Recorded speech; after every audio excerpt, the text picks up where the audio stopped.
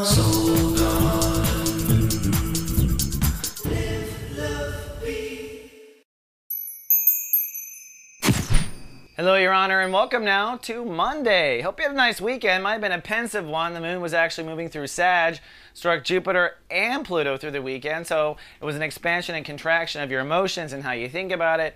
Today, things kind of continue in the same regard, but they get a little more grounded, a little deeper.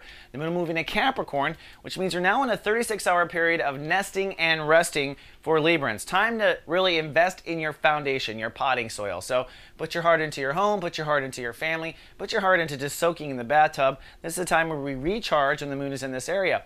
But it looks like in the background there's some processing going on while you're taking that bath. The moon in Capricorn is trining the sun today, which of course this month is in the house of trust and intimacy issues.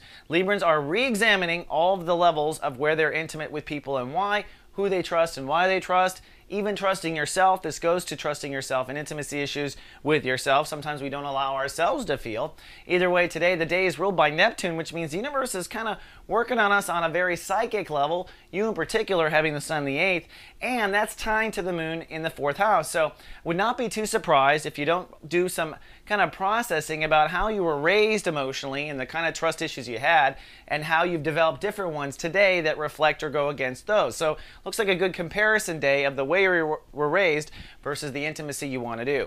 Then lastly, I want to talk about Venus real quick. It's about to wrap up its tour in Gemini.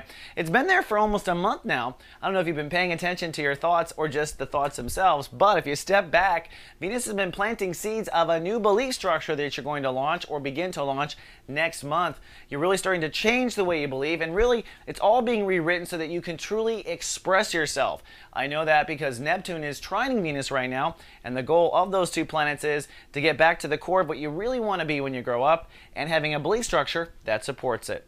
All right, Libra, that's all we have for Monday. See you tomorrow with more soul horoscopes. Live, love, be.